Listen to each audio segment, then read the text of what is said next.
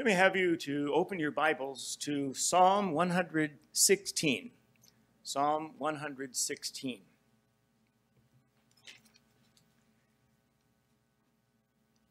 Psalm 116, I'm going to begin at the first verse, read down through verse 7. And we'll jump down after that from verses 12 through 17. So if you're making notes, I'll give you that information. Psalm 116. Let's begin at the very first verse. I love the Lord because he hath heard my voice and my supplications. Because he hath inclined his ear unto me, therefore will I call upon him as long as I live. The sorrows of death compassed me, and the pains of hell gat hold upon me. I found trouble and sorrow. Then called I upon the name of the Lord. O Lord, I beseech thee, deliver my soul. Gracious is the Lord, and righteous. Yea, our God is merciful. The Lord preserveth the simple. I was brought low, and he helped me. Return unto thy rest, O my soul, for the Lord hath dealt bountifully with thee. Now jump down to verse 12. What shall I render unto the Lord for all his benefits toward me? I will take the cup of salvation and call upon the name of the Lord.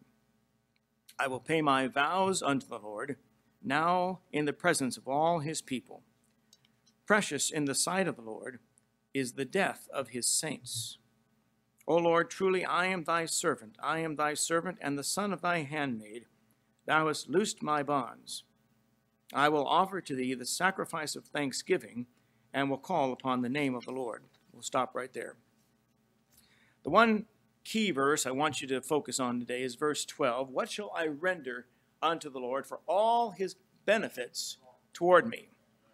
So I call this sermon today, Responding to the Blessings. Responding to the Blessings. If you and I were truthful and honest with ourselves and honest before all of our Christian friends, you and I would all have to admit that in some way, God has been good to us. He's been better to me, as my father often says, God's better to me than I deserve. And I find myself repeating that phrase to people, other Christians particularly, when I run into them. I ran into a girl the other day, or I should say a woman now, a lady I went to high school with 40-some years ago. And she was a Christian in high school. We weren't real close friends at that time, but I've seen her from time to time over the years. And she asked me the other day, how are you doing? I said, God's better to me than I deserve. And I'm just going to throw this out. I haven't mentioned it on camera for our YouTube and internet audience, but I'm going to say this up front because half of the audience, they probably click it off after they've seen 10 or 15 seconds of it. And it counts as a view, though, on YouTube, which is great. But anyway, a year ago, I was diagnosed with esophageal cancer. The doctor said, and at the City of Hope here in Southern California, and my wife asked, what stage was this at? And the doctor there said, stage 4. And when you hear that, you're not sure what to think. I did know that the next stage is death, and I kind of like to postpone that if I can. The Lord doesn't mind. And since September 2017, I've been getting chemotherapy every 2 weeks. And so sometimes you'll see me in the pulpit here, my nose is running, and I tend to be very emotional. The slightest little thing, I read something in the scriptures or something we sing in our songs, and it just strikes me emotionally and as a great blessing. But I don't mean to snot and snort and slobber in front of everybody, so I ask your forgiveness for that. I've had 3 PET scans in the last 9 months, and thus far they've all been showing steady improvement. The lymph nodes in my torso, which are lighting up under the scan, some have disappeared completely, others are fading away, and nothing new is appearing on the scan. I think I'm due for another scan very soon. So, and I appreciate everyone's prayers for my sake. And except for maybe one weekend, I don't think I've missed a single Sunday behind the pulpit. And I thank God for that. But no matter how bad your circumstances may be, and this is my point, there's always somebody whose circumstances are worse than yours. And the problem with the modern world and modern liberalism is they think their problem is the worst that's ever been experienced by any human being. They don't put it in perspective. You know, they were saying a few years ago that we're losing one soldier, 2 soldiers here and there, a roadside bomb in Afghanistan or Iraq, and you'd lose 10 soldiers in a month, and that was a quagmire and a terrible thing we can never recover from. Do you know something? America lost up to 1,000 soldiers a day in certain battles during World War II. And not a single one of those vets came back blubbering, crying, I was triggered, I'm a social justice warrior, that shouldn't happen to me. Shut up. They came back, they picked up their lives and went about their business. They had done what they ought to do to defend their country and the liberties and the things that we still enjoy. And thank God for them. I thank God for every vet, whether he's saved or not saved. And everyone also ought to thank God for that. But God's been good to everyone here. If you're a person older than me, and the older I get, the fewer of those people are. But if you're someone older than me, and you still have a great measure of health that you enjoy, you still have friends and family members who you love and they love you, you can still see and have friendship with and contact with, and God somehow supplies your financial needs, even when things look desperate, and you wonder, where am I going to get the money for that expense? And suddenly it comes in. God has been good to you. You're still able to eat solid food. God's been good to you. For young people, let me say this. If you have parents who pay all the bills in your family, they keep a roof over your head, they keep warm clothes on your body and a warm bed to sleep in, your refrigerator's full of food, and if you're in 4th grade and 5th grade and they foolishly gave you a smartphone, that's icing on the cake, God's been good to you. And everyone who was someone who's not even a believer in Jesus Christ ought to be able to see that every opportunity that comes to them wasn't of their own making. Many things come to you, some good things come to you, opportunities come to you, some door opens up for you at a job or some promotion you really had nothing to do with, but it was offered to you anyway. Some chance to do something that you had never planned on. It came to you and you had no hand in arranging it. Those are blessings that come to you, and God has been good to you, whether you're saved or lost.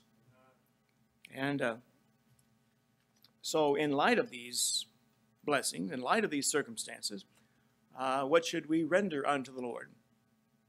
Psalm 12, or verse 12 rather, says, what shall I render unto the Lord for all his benefits toward me? The Lord Jesus said in Luke 12, verse 48, unto whomsoever much is given, of him shall be much required. And so the more blessing you have received from God, the more responsibility you have to do something in return for his kindness, for his benefits, for his blessings toward you. And people don't want to think that. They can't think any beyond the next 5 seconds. They're not thinking of what eternity may have in store for them if they don't respond to God's goodness.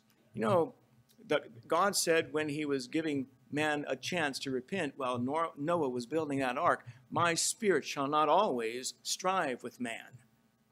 There may come a day when you won't enjoy the blessings anymore, and good things won't happen to you any longer. You find yourself impoverished. You find yourself without a friend. You do some stupid thing and alienates all of your family members. They don't want to speak to you anymore. And what are you going to do? The United States certainly has much to give account for.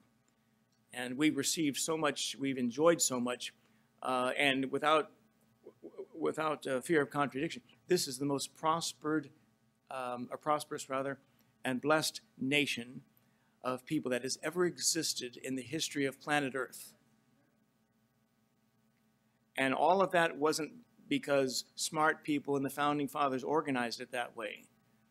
God had a hand in it.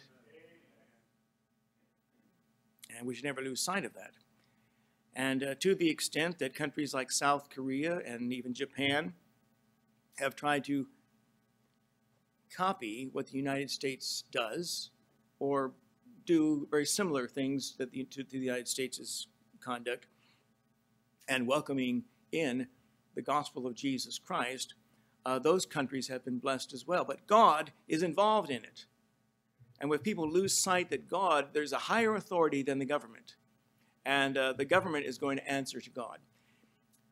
Psalm 9, verse 17 says, "The wicked shall be turned into hell, and every nation that forgets God." In 1863, President Abraham Lincoln gave a speech to the nation right after the end of the Civil War, and he says, "But we have forgotten God." And I got to tell you, in spite of great revivals, in spite of great opportunities, in spite of economic prosperity, this country still hasn't turned back to God. If this country had turned back to God wholesale as a Christian a nation of professing Christians who still regard the Bible, if this country had turned to God with those things as it should have, we wouldn't have gay marriage. We wouldn't have legalized pot. We wouldn't have abortion on demand. A number of things wouldn't exist. And so I have to say, this country has still not turned back to God the way it should have. And I don't think we can expect some sweeping national revival. I'm glad we have the president that we have at the moment. Don't get me wrong. Hillary is a crook. Crooked Hillary. That mantra should be repeated for eternity. And cursings be upon her and her descendants. But this nation has largely forgotten God. The so-called professing Christians of all the major Protestant denominations, they wouldn't know one end of the Bible from the other.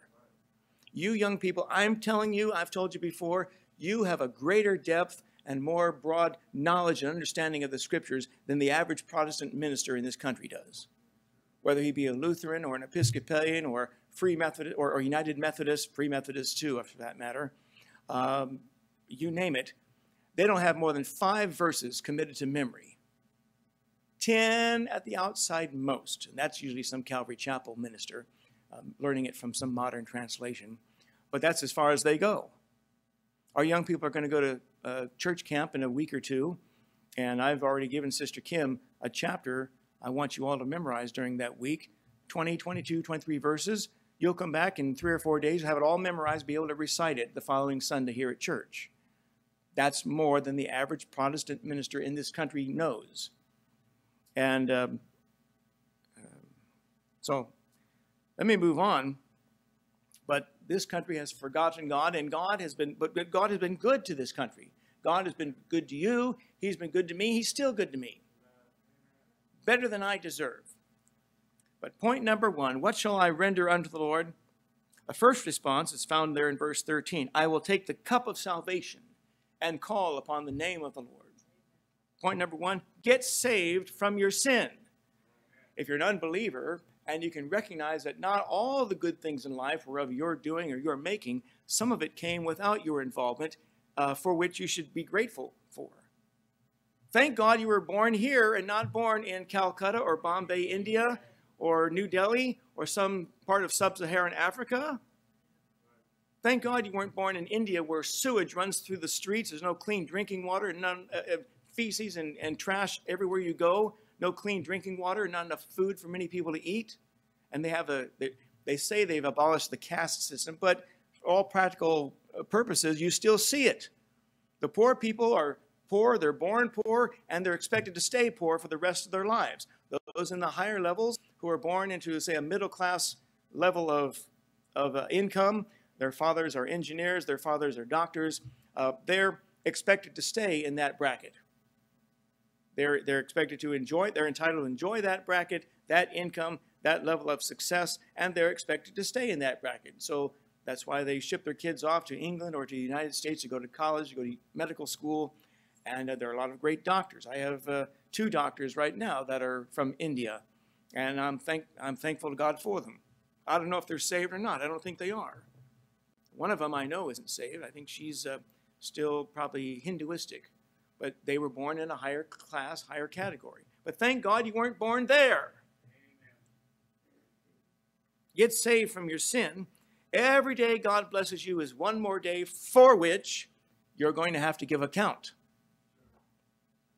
Either at the great white throne judgment as an unsaved man, or at the judgment seat of Christ. Did you just take it for granted?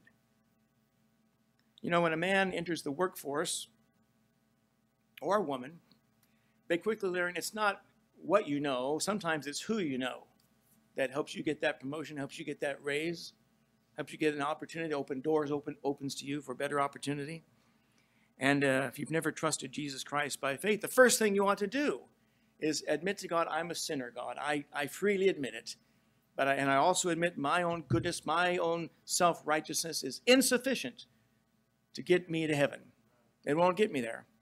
And I can only trust you and cast my entire life upon you and expect you to do what I can't do for myself.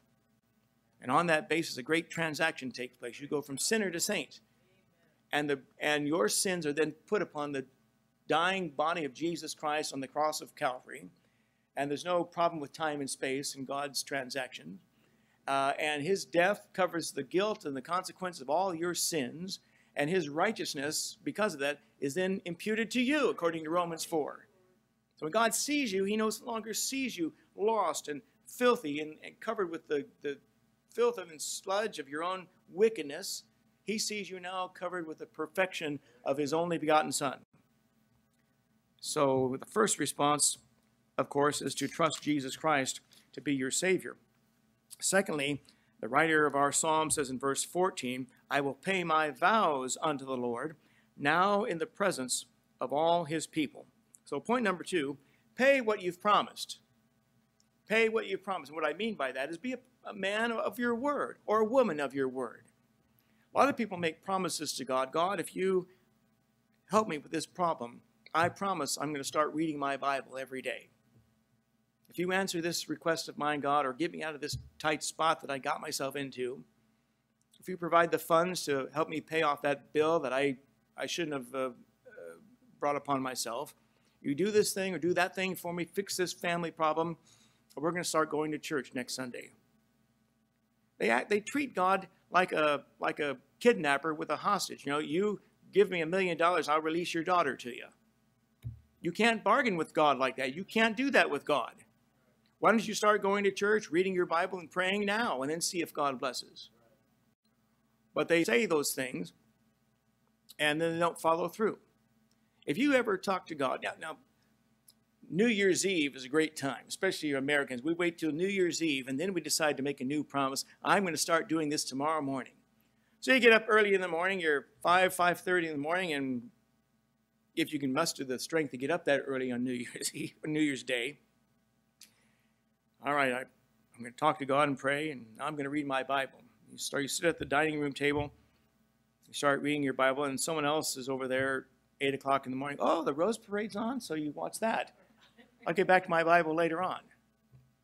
That's how you do, because you're weak in the flesh. You make promises you have no real intention of keeping. You try to find some way to not keep it and expect God to accept you and approve of you all the same. You can't do that. You wouldn't want your kids doing that to you, or you doing it to your parents or some other friend. Promise to do something if they do something first. You do something first. There's a great difference between the golden rule, as we've come to know it as believers, do unto others as you would have others do unto you. The golden rule, and there I found a website simply called thegoldenrule.com, and it quotes the essential golden rule of multiple religions. Every religion has some version of that. But in nearly every other one, it is don't do to other people what you don't want them doing to you. It's all mind your own business and don't get involved. But the Christian's golden rule is active. Do unto others as you would have others do unto you. You see the great difference in that. Start doing what you ought to do first and then see if God blesses. See if God answers your prayers more positively and more quickly. We make vows to God. If you said, I'm going to read my Bible, read your Bible. If you said, I'm going to start going to church and not miss, then go to church and try not to miss. If you said, I'm going to start praying more, start praying more. If you said, I'm going to try to be a testimony, a witness for Jesus, and try it. Make some effort. Put some thought into it. Figure out what you can do, what you're good at, what you have talents to do, and then do it. But that's what this question is all about in verse 12. What shall I render unto the Lord? God wants men and women of character, not characters who call themselves men and women. We have plenty of those in the world today. And a very important thing as a Christian is to keep your word, is pay what you've promised. Point number 3, verse 17, jump down there, says, I will offer to thee the sacrifice of thanksgiving and will call upon the name of the Lord. Just like he says earlier in verse 13. And this is point number 3, be grateful to God. Be grateful to God. The way any man or woman should respond for all the benefits God has showered upon them is to be truly thankful. Truly thankful. He calls it, I will offer the sacrifice of thanksgiving. Hebrews 13, verse 15 says, by him, therefore, let us offer the sacrifice of praise to God continually. That is, the fruit of our lips, giving thanks to his name. It's a sad fact that too many people, especially young kids these days, they're not taught to be polite. They're not taught to show respect to others, or let alone respect to elders. They don't say please. They don't say yes, sir, yes, ma'am. They don't apologize when they're offensive. I went down to Vince's Spaghetti.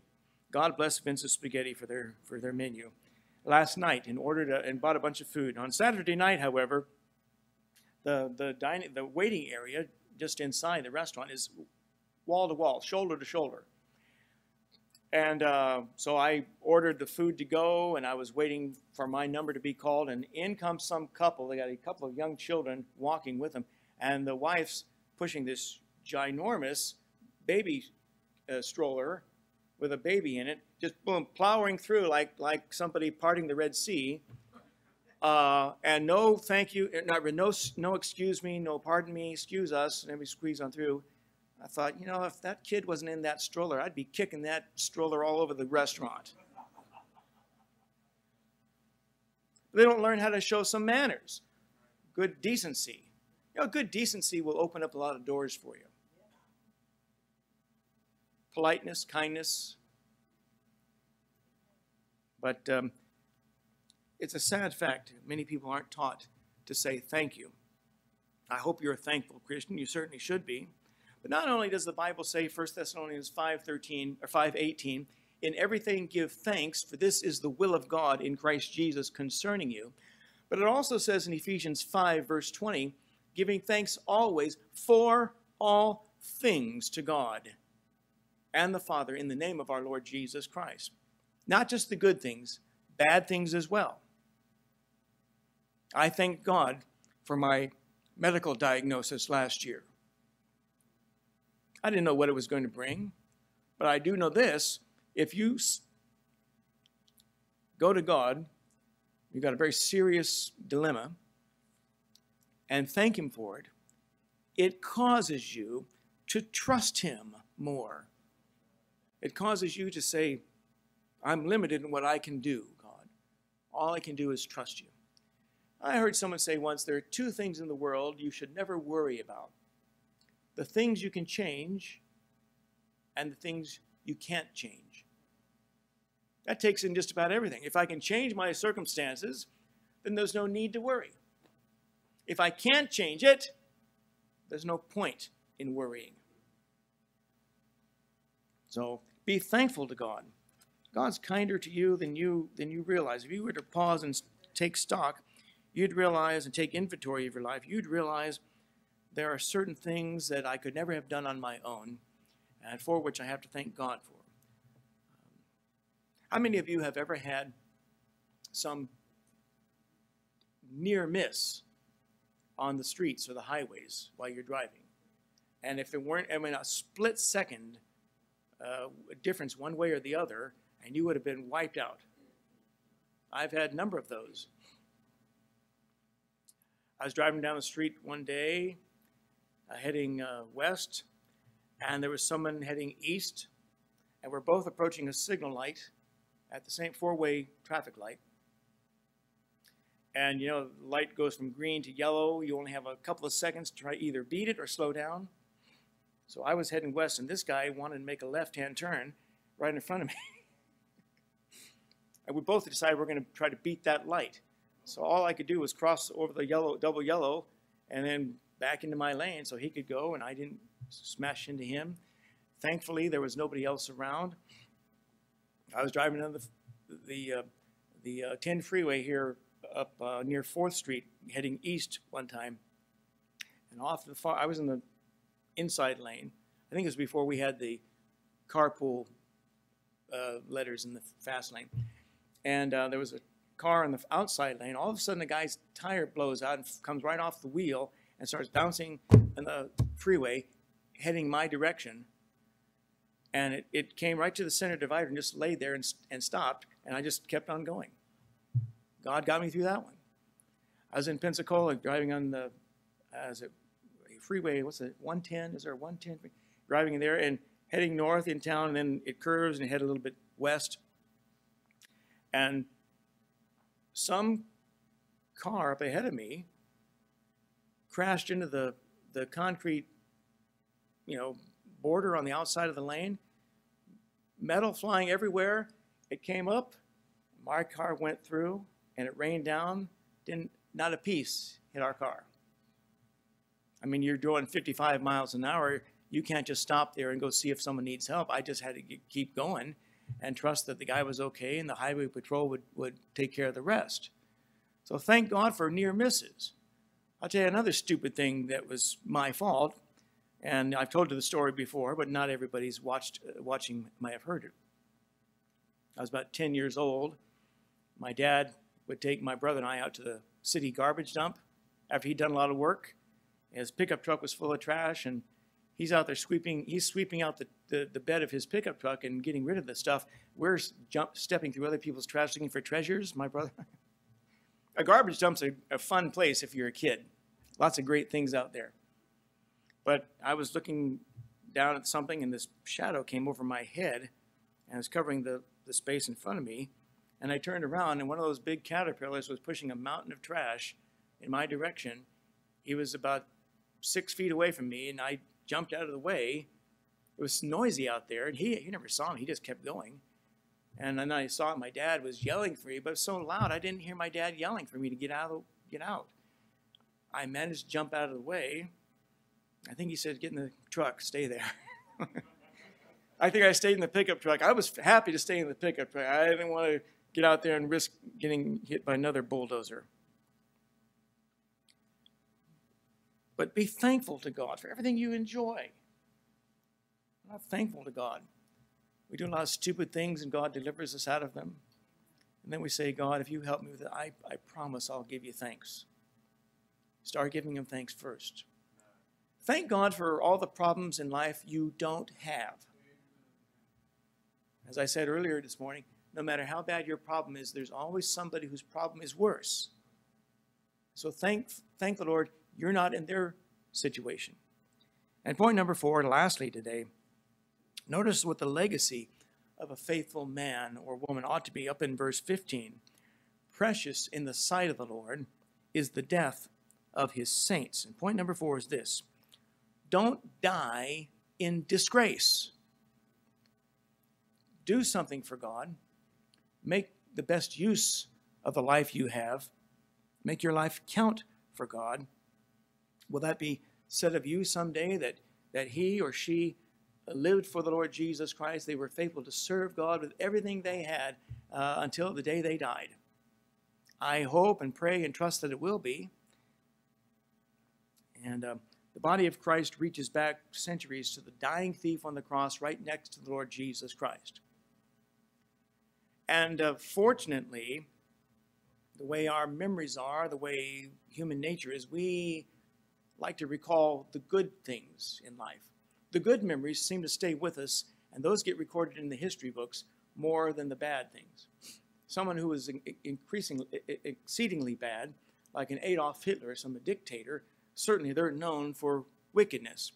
But generally speaking, history books and biographies record the positive and the most blessed elements of someone's life and the good things they did far more than they record the small, incidental, even bad things that they did, which is good.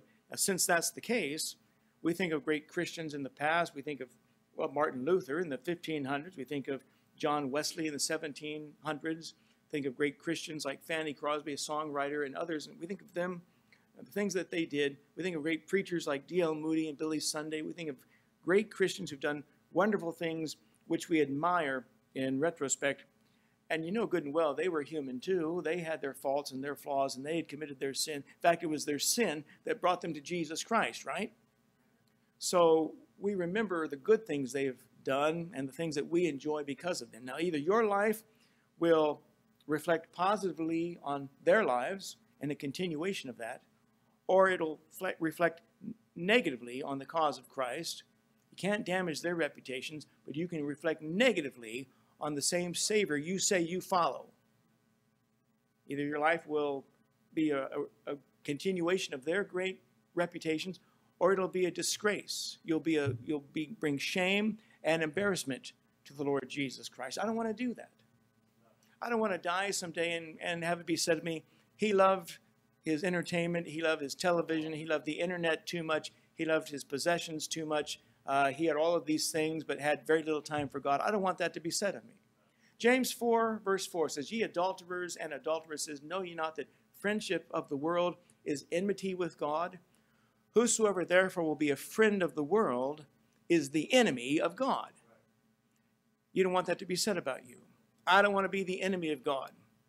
It's good to have friends in high places. And if you're a friend of God's, then you've got nothing to worry about. So I want it to be said of me someday that he lived for Jesus Christ till the day he died, till he drew his last breath. And so should you desire the same thing. Find something to do for God's sake, for the Lord Jesus Christ's sake. I talked about prayer and I talked about reading your Bible. How many Christians never read their Bible from cover to cover? They can be saved 35, 40 years before they die, and they've never read the entire Bible all the way through. What do you think the Bible's here for? Just to look nice? For you to carry on Sunday mornings with a nice matching cover that matches your shoes or something? It's not here just to look good on your coffee table at home or to sit on your dining room table and then, oh, I better remember to take my Bible to church. You haven't thought about it all week. Why worry about it on Sunday? So, if you were to go to, let's say you run over to Chick Publication, and we're blessed here at our church. Chick Publications is only 4 miles from our church building. I've measured it once. 4 miles from our church building. Jack Thomas Chick, I had the privilege of working for many years ago. I don't know how many titles he wrote, 150, maybe more, just the small tracts alone, never mind the comics. And each one of those tracts is considered a book, categorized as a book by the Library of Congress. 24 pages, that constitutes an actual book. I think This Was Your Life, they've translated in well over 100 languages. And nearly 1 billion tracts have gone out of that place in the last 50 years. But do you know something? That makes Jack Chick the most widely circulated author in the history of Christianity, second only to the Apostle Paul. And yet nobody knows Jack Chick's name. Very few people know who he was. It just says JTC on the front of the tracts. But that made him, when you think about it, the most widely published and circulated author in the history of the Christian church, second only to the Apostle Paul in the New Testament. And he found something to do. But if you go drive over there, find a tract that you've read and you like the message of it, it's kind of your style. That's what I would like to say to people, but maybe I don't have the right words. Buy 2 packs of those tracts. 25 tracts in a package, buy 2 packages. That's 50 tracts. If you resolve to pass out just 1 tract a week, that's 50 tracts in a year. Let me tell you something. That's 50 tracts more than the average Protestant minister is ever going to pass out in his lifetime. That's 50 opportunities for you to witness or to plant a seed. Give a tract to somebody. Listen, you're going through the checkout stand at the grocery store, and you know how the person at the register, they ask every person, how are you today? Of course, they don't mean it. They're just trying to shovel you through. They say, I'm doing fine. Listen, I can see you're busy, and I don't want to take up your time, and you've got customers behind me, but I'm a Christian. I care about people, and I care about their spiritual lives. Let me offer you something to read. Food for thought. Don't read it now. Read it later. The next time, if you see me next time, you can tell me what you think of it. If the person's a Christian, they'll more than likely tell you they're a Christian. If they go to church somewhere, they'll more than likely tell you, we go somewhere. If they're not saved, if they got any kind of decency about them, they'll say, well, thank you, and put it in their pocket. But you are planting a seed, or you're watering a seed someone before you planted. And you never can tell what God might do with it. And in his own good time, if he wants, and if they're willing, and they acknowledge, it'll spring forth to eternal life. You may come along and somebody says, you know what, I wish somebody would have talked to me about this. Where do you go to church? They'll ask you where you go. You can invite them and say, I'd like you to come visit us sometime. Let them know what times we have services and so forth. Tell them, hey, our preacher buys donut holes every Sunday. They're great. They're fantastic. So, but do something. You say, well, 1 tract a week, that doesn't sound very difficult. It shouldn't be. It shouldn't be. But when you say 50 tracts, that's 50 opportunities to witness to somebody that the average Christian never avails himself of. All right, I'm going to bring this to a close. We're going to finish right here. Get saved from sin. Pay what you've promised to God. Be grateful to God. And fourthly, don't die in disgrace. This is what I call responding to the blessings.